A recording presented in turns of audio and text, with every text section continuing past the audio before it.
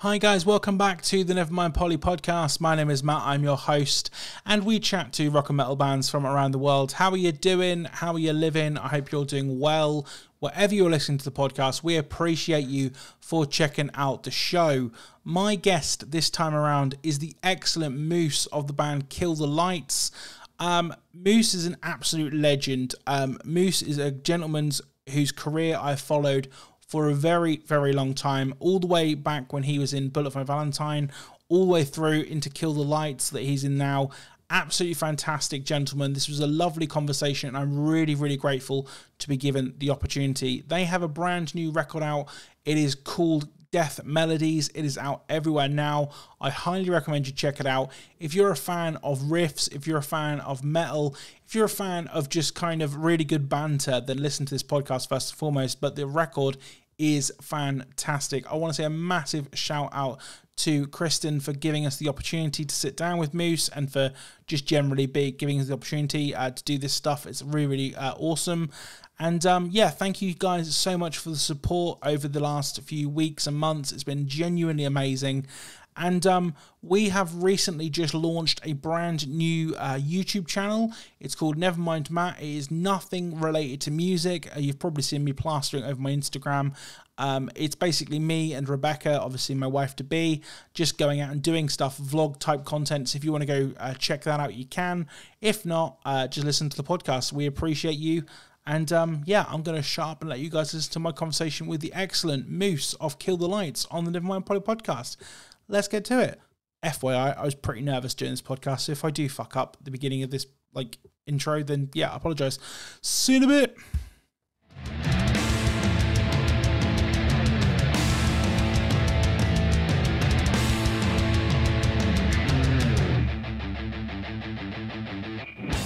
Hi guys, welcome back to the Nevermind Polly podcast. My name is Matt, I'm your host, and today we are chatting to a gentleman whose career I have followed for a very long time. Is a man whose drumming has been influential on a lot of different albums, which I love. I'm chatting to the legend that is Mr. Michael Moose Thomas, formerly known as, better known as Moose, called Moose, bloody hell, of Kill the Lights. How are you doing, sir? I'm going to shut the fuck up and let you talk. How are you? I'm good, man. What an intro. Thank you very much. I'm quite flattered. No, it's all good. It's all good. And I would normally say I've completed the trifecta of having three, but I've had more than three. So you're part of the Welsh, kind of contingent of this podcast. So I've spoken to Skindred, Funeral for a Yeah. Friend, and the Blackout. So you're now you've made the square Illuminati of the Welsh-based band. So how's things? How you doing? Everything okay? Yeah, all good. Yeah. Just doing lots of press for the new album. And it's nice to hear a British accent because all I've been doing is an American Oh, press. bless you. Yeah. Bless you. Well, thank you so much for taking the time. As we have this conversation, the second album by Kill the Lights, Death Melodies, will be out in 9 days' time. That is incredibly exciting for fans. I've been sent the record today. I've listened to it a couple of times. I've tried to get a bit of a grapple on it. It's fucking great. Just throwing it out there. Just on initial kind of couple of listings, it's got full of riffs. It's full of great bangers and things. How are you personally? How's the band feeling about the record ahead of its release? Yeah, really just want it out because we've been sat on it for. I tracked Drums for Death Melody 2 years ago. So, and For sure. obviously we had the demos before that because of COVID and stuff. So we're just like, we we just really want it out and hope people enjoy it. But it's, still scary at the same time because we're like, we think it's good. But then once it's out there to the world, it's like, will other people think it's good? But the reaction so far has been, to the singles anyway, it's been quite positive. That's the thing. I've never been in a band, mate. I've never been anything like that. But what I will say is we're having this conversation now. And luckily, this conversation will go out, obviously, as soon as the record drops. But sometimes in the world of podcast, things like that, I can do a podcast and it won't come out for 2 or 3 months because, again, I get sent a promo and things, and that's kind of how the thing works. And again, it's kind of sitting on a great conversation.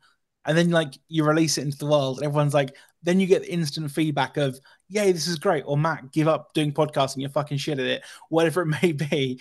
And then it's kind of like, that's kind of that nice feeling. And then you kind of go, oh yeah, I forgot that kind of happened. Not that you'd forget an album's coming out, but do you know what I mean? It's kind of you're so far removed from it at that point because it's been 2 years of the process and things. Is it kind of a frustration, I guess, in terms of the waiting game when it comes to being in a band? I'm quite used to it now. Obviously, the Mm. record industry, you know, there's never really a set date for anything. Everything moves all the time. I mean, I think the original date for Death Melodies was Friday the 13th, which would have been That's very sometime ominous last as year. well. Yeah, I know. We were quite upset that we didn't manage to No, get of that. course. That'd have been But perfect. yeah, but obviously if things got pushed back, and yeah, it's just it doesn't get boring. It's just we get bored. Mm, We've been sat on it for so long. We've already started writing the third album. for sure. Yeah, so it's just we just want to get it out and start touring. Absolutely. And so this record comes off the back of The Sinner, which came out in 2020. It's such a weird, and I don't want to dwell too much on the pandemic and everything else, but I feel like you are a band who kind of felt a little bit unfairly because of the pandemic, because the record came out in 2020. Then you were kind of obviously demoing things and doing like writing this record, and because of knockbacks, pushbacks, things like that, it is just a case of like it's one of those things. So I guess kind of Kill the Lights 2024. This is kind of where we brace for impact. Am I kind of in the ballpark with that? Is that kind of the game plan? Yeah, we were quite upset, um, releasing an album in the worst the Yeah, of worst time course. you can ever release an album. But everyone was asking for it. We'd signed the record deal, so we just released it, and then we thought, it won't last that long. We'll be Mhm. touring it now, and Yeah. then it's the doors didn't open, and then yeah, lockdown after lockdown, and then tours that were gonna go out in 2020 got put back to 21, 22. So this massive queue of Mhm. touring bands. So we a brand new band. We were never gonna get a chance. So we just thought use this time off and just start writing. So yeah, but we just got it. We did feel like The Sinner was such a great album and just kind of got lost because we couldn't push it the way we should have. Yeah, absolutely. And I think a few bands, what one particular band that springs to mind is Trivium, that kind of, with the fact they put out a record kind of in that pandemic time, and they just got back in the studio and rewrote it. When they're kind of able to then tour, they kind of done like a joint kind of package thing of saying, look, these are two fucking albums we've written that time. Let's just promote both the hell out of them on this record. So I guess when you guys get out to playing things, it is kind of a case of like, cool, we've now got two like lots of material to draw from, and obviously stuff you're already writing and things like that. How does that kind of affect building a set list? Because as a fan, like a set list going to a gig, right, is one of the most important things. Because yeah, you're seeing a band, but you've all got your own personal favorite songs you want to hear, and obviously being in a band, you've got songs you want to play. How does a kind of Kill the Lights put together a set list? Because for me, it'd be a fucking nightmare. And I'm just a fan trying to put together another band set list. How do you guys find that? Yeah, it's hard. It's like picking singles off an album. You Mm-hmm. know, when you love every song on the album, you're like, I want this song or this song, but what about this song? Mm-hmm. And then the Of other guy's course. like, well, I like this song. So I think we find a middle ground in, okay, let's just, obviously the singles that we've released have got to be in there because we pushed Yeah. them. And then like just album tracks that we all agree on and all love, really. If it was Mm-hmm. up to me on this tour coming up now, I'd be like, let's play The Sinner in full and Death Melodies in full. Like you said, Trivium did like that Yeah. double tour. I'd play them both because we've never had a chance to tour The Sinner, and we've Yeah. never toured Death Melodies. But You know, obviously, the other band that's just popped into my head as well is Biffy Clyro done that when they released Celebration of Endings. The first night of their tour, they just played that whole album in full, which they got a little bit of stick from certain fans because they're like, I want to hit the classics, but I think that's bold as fuck. Just to be like, here's our new album in full, front to back, let's go. Like that's just bold as hell. I love that, you know? yeah, I mean, when back in the day when I opened for Maiden in 2006, Mm, North America, and they played their new album. Iron Maiden now, yeah, the classic Iron Maiden played yeah, the new album from start to finish. yeah. And That's mad, isn't it? I It's was just like, that's balls right there. Yeah, I was about to say the brass balls on it. Fucking hell, is good, isn't it? I love that. So as I kind of alluded to at the beginning of the podcast, I've been lucky enough to speak to a lot of kind of your peers in terms of from the South Wales scene and things like that. I kind of wanted to ask, what's your perception of growing up in South Wales? What was kind of like your kind of introduction into music and things? Because it's something I love to kind of drill down with when I get the opportunity with bands, because I like to see kind of where their trajectory kind of not falls off a cliff, but you fall in the deep end if you like. So you'll kind of start. For me personally, I started off with sort of Green Day, Blink 182, Enter Shikari, Bullet for My Valentine, and then it fucking fell off a cliff, mate. To be honest, then I was straight in the deep end. How does it kind of begin for you? Um, I was just lucky enough to have a group of friends that were into like metal, and but really I found them because I found Nirvana. Nirvana was my like Nirvana, amazing, nice. my Yeah. and then once I was into Nirvana, I was like, oh, you like Nirvana, and there was like this little pool of friends which like Nirvana. Mm-hmm. Yeah, but from Nirvana, I just dropped off immediately. I was just like, I right, really straight give it in. everything to me. I was just like, I want it all. Yeah, I went like into the hardcore scene. I went into the punk, early 70s punk scene. I went everywhere and I was loving I was like, it's just like a sponge. I just Mm-hmm. wanted everything as long as it was fast, aggressive. Yeah, as long as it wasn't pop music, really. I was all about it. So the faster, or the more aggressive, or I don't know. If it was just not, if it pissed people off, I was into it. I love that. I love that. So I wanted to kind of, because again, you've got such a wealth of kind of knowledge and experience from being in various bands for over the years and things.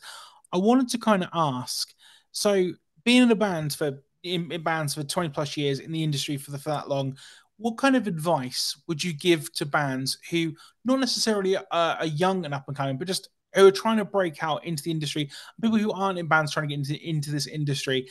What is the kind of key and success to longevity? Because I think that's a really important thing, because being successful is one thing, but being successful and having longevity with that success, and obviously you've had it with multiple bands at this point, kind of how do you kind of, is there any kind of key, is there any kind of cheat code? How would you kind of define that? It just depends on the person, really. Myself, I do it for the passion. I don't Yeah, do for it, sure. I just do it because I love doing it. I loved it before I even played an instrument. Mm-hmm. When I was lucky enough to be able to play an instrument, I just fell in love with it even more. So if you believe in what you're doing, just keep doing it. Don't let anyone tell you otherwise. Because like back in the day, we used to have record labels turning us down all the time, saying, "No, you're never going to get played on a radio." And we were like, "Well, fuck you. We don't want to get played on the radio anyway." You know what I Yeah, mean? yeah, And absolutely. and secondly, don't do it for money. No, of course. Yeah, yeah, Because as soon as money gets involved, it's game over. yeah. It just changes people, and I've seen it firsthand. And just do it for the love of doing it. Obviously, don't don't make yourself homeless. You No, of have course. got to get paid, but don't get greedy. Just do it because you love it, and then I just think if you keep on that track, it just naturally happens for you. Absolutely. And you know what? It's something that doing this podcast, which again is not like being in a band, but it's the only thing I can kind of draw a parallel and comparison point, is the one thing people always ask me, who kind of, when I say them, I do, they're like, how much money do you make? And how many listeners, how many subscribers, whatever, blah, blah, blah, you get, right? And I tell them none of that fucking matters, because and I'm going to tell you this, right? Because I've won this game, right? So I started doing this podcasting content, whatever, 2016. Since then, I have managed to chat to every single person who has been in the music industry, who I personally respect, look up to, have admired their music. And you're part of that collective now as well. I can now tick you off the list and say that's someone who, I've really admired the work over the years. And I met my wife to be. We're getting married in July, like through me doing this. So it's kind of like, if someone ever taps me on the shoulder and goes, "What are you doing here? Well, you can't be doing this." I'm like, "It's cool. I've won. I've completed." Not that I had a mission, but do you know what I mean? It's kind of like I've reached that glass ceiling, smashed through it, and gone, I'm just going to carry on doing until I'm told I'm not allowed to. So, my question kind of there is, have you ever had a case of kind of imposter syndrome? Is that something you've ever had in the past where you've been in a situation, whether you're, I don't know, backstage at a festival or you're in like a record sort of meeting or anything like that, and you're going, what, how am I here? Like, do you know what I mean? Do you ever have that, or is it just a case of you just are, Moose, the confident drummer, the confident man that we see and things? I've had both. Mm, So, one, I don't like being told what to do. So if nice. someone, Yeah, yeah. says you shouldn't be here, I'll be like, well, fuck you, I'm gonna prove you wrong anyway. I think Because that's a Welsh mentality. I mean, definitely, I just think, if you want to do something, you shouldn't let other people decide if you should or shouldn't do it. Mhm. Um, yeah, and then it was a time in a couple of years back, I just wasn't confident at all. And I was like, am I doing the right thing? I was like going to shows and people were saying, oh, hi, most and stuff. I just didn't want to be there. I just felt like I shouldn't be there. I've like kind of had my time, but I was like, I've come back full circle now. And it's just, no, I'm just gonna, this is what I do. This is what I've done for 20 years. Before Bullet, I was a drummer and a guitar player anyway. So I enjoy music, and I'll, I'll keep on doing it. I don't care what anyone thinks. I love that. I love that. So I wanted to kind of ask from Kill the Lights perspective as a unit, as a band, but also from you personally, how does the creative process work in terms of creating the songs? Because and again, I'm kind of, I think about it in the sense of like what I felt like music was when I was 14, right? So in my head, I'm like, all bands get into a room together, they smash the fucking shit out of their instruments, and it happens. A lot of the time, again, doing this podcast, kind of revealing the magic. A lot of the time, it's internet based and whatever. You guys are geographically kind of apart because a couple of you guys are in America and some of you in England, I believe, and things like that. How does that kind of creative process work for you guys as a band, and obviously for you personally? We love it when we're in a room together. It Mm, doesn't playing our instruments together, just being together and just relaxing, taking a piss out of each other. And then all of a sudden, when you're in that comfort zone, like hanging out, Jordan or Travis will pick up a guitar and I'm like, what's that? And then yeah. James will pick up, what are you playing there? And then just that's how it goes. So then we start putting the drums down and stuff. And obviously, pandemic, no one could go anywhere. So it was definitely a lot of file sharing and stuff like that right in, which was cool, but it wasn't like the vibe wasn't there. It was just like there's no one to kind of, is this okay? Because when you're on your own, you're kind of in your own box, and everyone's their own worst critic. So everyone's, Yeah, I don't know, so, what I mean? So I was just like, oh, this is shit. But once you said it to the boys, they're like, oh, this is cool. But yeah. yeah, we definitely, when Canada opened first, its Mhm. borders to vaccinated Americans and UK people, we just went to Canada for just under 2 weeks and wrote 80% of the album. Amazing. Yeah. Nice. And I think that's the thing as well. I think if so the expression goes and it's true, pressure if you put coal under pressure it makes diamonds, right? And I feel like the same happens with people some of the time. If you put people in a pressure situation and gone, right, you've got a week to write a fucking record, you're more than likely, as talented musicians and a group of friends, you're going to come up with something. Do you know what I mean? And that's the thing. If you put pressure on people to like, okay, if you give people all the time in the world, they're less likely, in my opinion at least, to go and do that thing because they've got other distractions and whatever else. So it's kind of cool that you, like you say, the pandemic kind of forced your hand to say, right, we've got this window of time where we can go and do this thing. Let's go and do this thing. Do you know what I mean? Oh yeah, definitely. I mean, I think you are right. I had a question the other day. How do you know when a song's finished? I'm like, I think it's finished when you know it's finished because if it sits like making a cake, if it sits around too long, you're gonna keep prodding in and you're gonna fucking ruin Yeah. your cake. You know what I mean? So Mm. once everyone's happy, yeah, cool, poof, put it away and move on to the next one. Otherwise, it gets stale, and then you're like, oh, maybe I'll. And then you're just gonna mess up your shit. So just I I had that so much when I done video, when I was done like YouTube content, things like that. I would record, I don't know, like an hour's worth, and then you start chopping it, and you get to 30 minutes. You keep chopping it, you're down to 20 minutes, keep chopping. And by the end of it, you've got like 5 minutes of fucking whatever. And it's like, well, some of that stuff was good, and you've just thrown it out because you're being too critical, and you keep touching, keep prodding, you keep poking it, and you're left with not very much. So yeah, once it's done, put it there, leave it, don't touch it, it's done. Like, so yeah, that's really cool. I love that. I wanted to ask because I feel like you as an artist and as a drummer and things have inspired a lot of people to pick up sticks and things like that and to get into music. Who inspires you in 2024? Well, it's It funny. doesn't have to be music either, just in general in life. Who inspires you? Um, I don't know. I don't know. I don't know where my inspiration comes from, to be honest. For sure. That's fair. That's a Um, valid answer as well. I don't know. I just do it. It's like I kind of have to do it Yeah. because it's all I know to do. It's really. I don't know, but I had as like a new drummer, it was I really like this band called Lorna Shore. hmm And Amazing. Yeah, yeah. It's my partner's favorite band. all They're right, a little bit too intense for me. I like them, don't get me wrong, but I have to be in the right kind of headspace because they're when I very intense. when I first heard them, I was like, "That's not real drums. That's Yeah, computer yeah, for drums." sure. Yeah, yeah, yeah, for And sure. then I saw this guy called Austin playing, you know, playing his Mhm. playing it, and I was like, "Fuck! Someone could actually play like that." And then I commented on his Instagram yesterday, or Mhm. when it was yesterday for me. Yeah, yeah.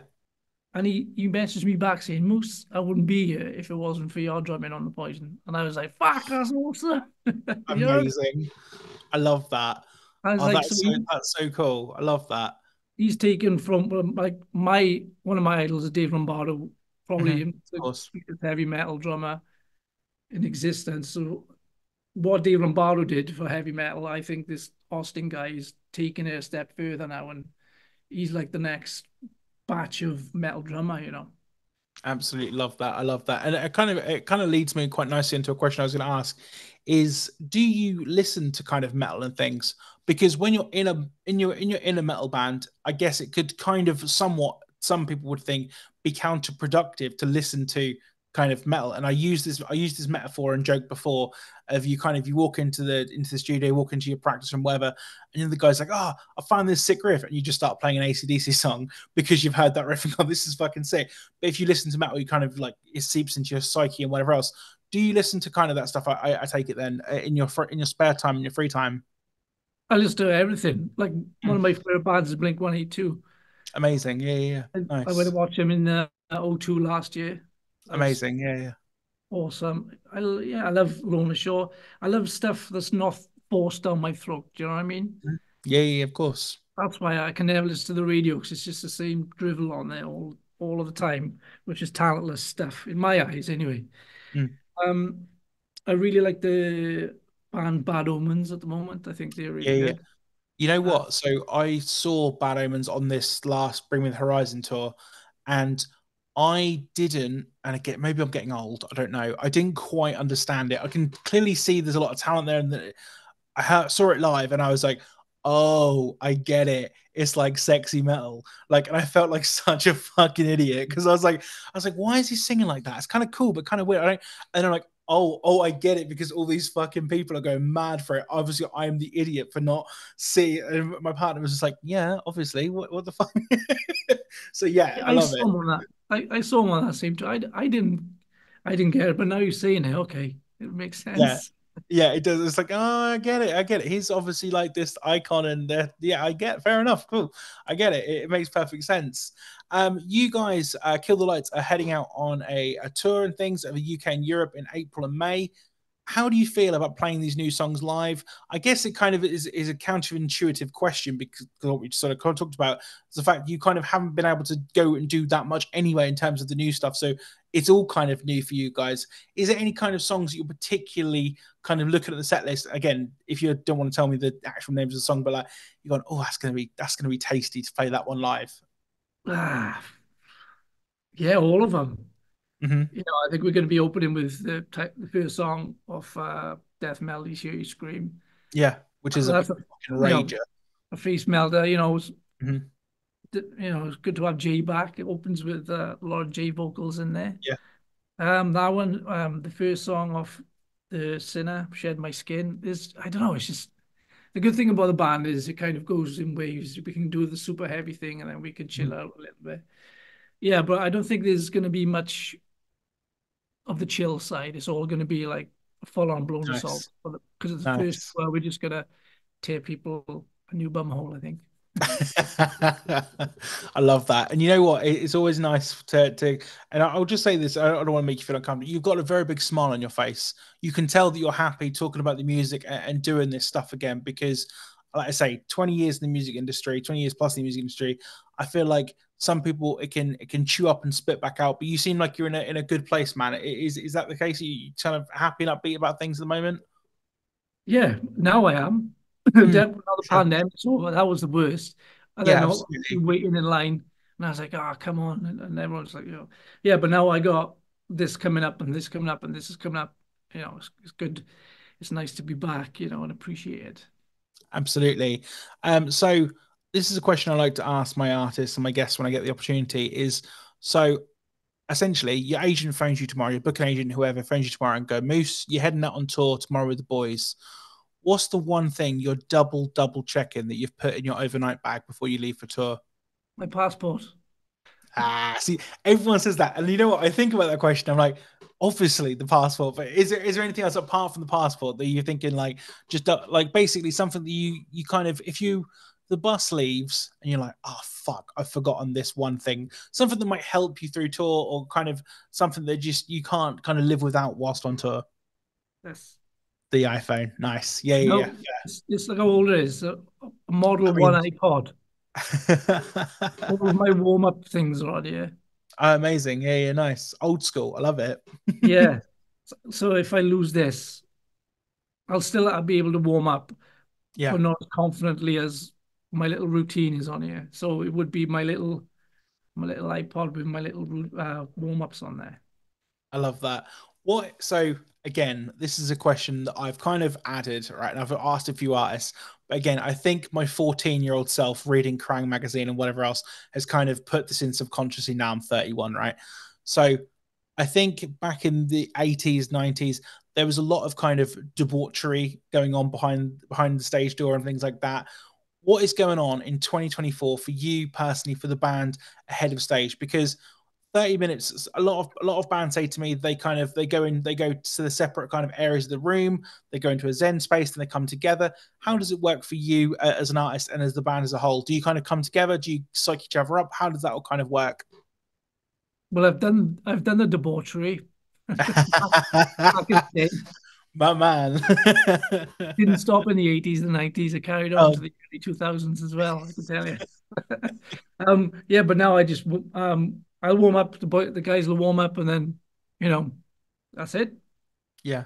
I love it. You just get the heads on. It's like cool. Let's go tear these guys a new bum hole, as you put it earlier so eloquently. Yeah. I mean, that's it. As soon as everyone's ready to rock and roll, that's it. I love that. I love that. So I've got a couple of final questions for you, Moose, and I'm so grateful for your time. As I say, it's a huge privilege to sit down and chat with yourself because, as I say, I've been a fan of your music for a very long time. Thank you. So a question I like to ask, I was going to bin it out. I was going to bin it off in 2024. I asked every single guest in 2023 this question, but my partner was like, "No, keep it in. It's yeah, you're going to still got some good answers." I'm banking on you to give me a good answer, right? So when Spotify or Apple or Amazon or insert big corporate brand buys my podcast from me, right, what I'm going to do is rather than reinvest the money back in the podcast, I'm going to blow it all on one big festival, right? And Kill the Lights are invited to play the festival along with all the other bands who've appeared on the show. It's going to be about a week long. It's going to be lovely. It's going to be lovely, eclectic bill of all different bands. We're having it in the biggest field we can physically get our hands on. Now, what I'd like to know, Moose, is what you would like to add to the dream rider of the festival. Now, there's a couple of caveat points, right? There is no financial restriction. There is no like logistical restriction. You can have literally whatever you want. So I'll give you a couple of examples of what people have said in the past. We had Josh from Cattle Decapitation say to me, I want a laundry service, which I thought was a touch of fucking genius because he is going to be everyone's best friend. You Mhm. know, who doesn't want clean clothes? Um, Andy from therapy said to me, I just want clean socks, clean underwear. I was like, yep, fine, you want easy, like whatever. Matt from August Burns Red, a fellow drummer, said to me, I want this is so fucking American as well, bless him. A full scale like monster truck rally set up at the festival, like sponsored by Monster Energy Drink or something. Like, you know, more American to be tried. We've had people say to me, I had a Norwegian band on and say they want a specific brand of Norwegian energy drink. What would you like to add? You could have whatever you would like. Oh, do you know, you put me on the spot now because I'm not a man of, I don't buy anything for myself. I don't like it. Well, the Ah, thing is, you can have it for yourself, or you can have it for the good of everybody else. Because, like I say, Josh from Cat to Cat was like, "I want a laundry service that everyone can use," which I think mm, is again a real cool thing. I had the Mario from the Blackout Problem say to me that this was, I think, to be fair, he's probably won the game. He said, "I want to give everyone a free ticket who financially can't afford one," and I was like, you've won the game, my friend. But I'm still going to play the game. But you've pretty much won the game. Is there anything you'd like to add, either like yourself, for yourself, or behalf of the festival? there you go. An open bar for every punter. An open but yeah. See, that's it. Smashed it at the park. Perfect. Um, Moose, I've got one final question. It is a question I've asked every single artist in the last 4 years who's been gracious enough to give me their time on this podcast. It's a question that is personal to you, and it is, what is the best thing about being in a band for you? I said to my wife today, is I never did it for the money. Mm. Now I'm getting only now, 20 years later, I'm getting like a lot of notoriety for what I've did and introduced a lot of people to drumming. And those people now becoming, big drummers themselves. So if I've played a little part in, anyone following their dreams, that's it for me. I love that. I love that. Kill the Lights' new album, Death Melody, the Death Melodies, even will be out everywhere now as people hear this podcast. Is there anything you want to say to the people listening and watching at home, mate? Just go get it, listen to it, stream it, buy it, do whatever you like, and come out to the shows and have fun. Lovely job. Thank you so much, mate. This has been a genuine pleasure and an honor because, like I say, your music throughout Bullet's career, throughout this fucking band, all of it is just top notch. And yeah, you helped shaped my musical journey over your drumming tracks over the years. So thank you, mate. This has been a fucking legendary opportunity. Thank you. Cool, man. Thank you very much for having me. See you in a bit. Awesome. Speak soon, everybody.